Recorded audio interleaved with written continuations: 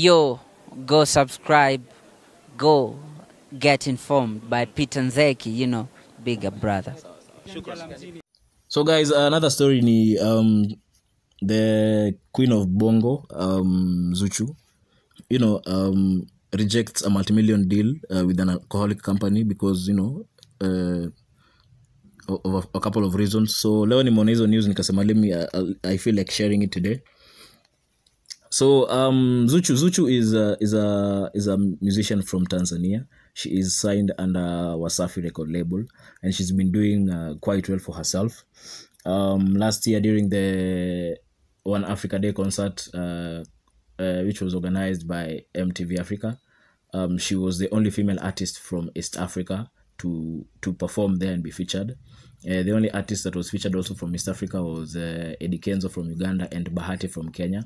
That also shows you that Bahati, you know, is doing great in what he does. So Zuchu, she's doing a lot, manze. She has many hit songs under her tagline, you know. Manager wake Salama Eskia alikuwa anasema performance fee ya Zuchu is $20,000. So Zuchu is doing quite a lot for herself. Unajua Sukari, it's a very huge hit song in East Africa. It's an anthem. So Zuchu amefanya kazi poa, and she's still doing a lot, still signed under Wasafi.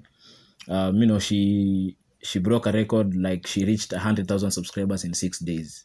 Haijawahi kuonekana. No one has ever reached 100,000 subscribers in 6 days. Kwanza Africa, kwanza mwanamke akapewa hiyo plaque, it has never been seen.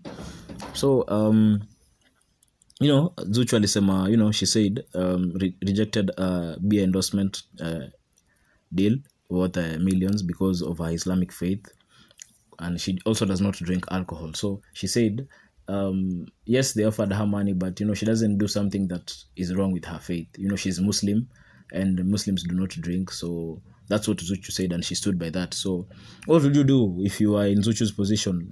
Ungechukua hiyo pesa, will you take that money and say, you know, to hell with your principles?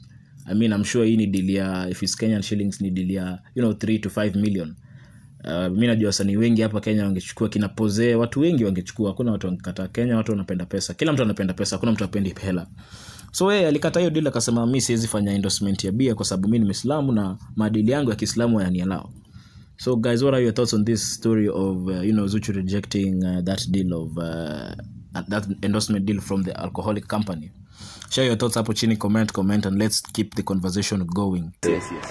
Hanging out with my main man Peter Nzeki on this Peter Nzeki TV. How you guys doing? You want celeb news, you want government news, you want breaking news. There's only one place to get it. Peter Nzeki News. Subscribe. Let's take it to the next level. Peter Nzeki to the world. White media, tafadhali. White media.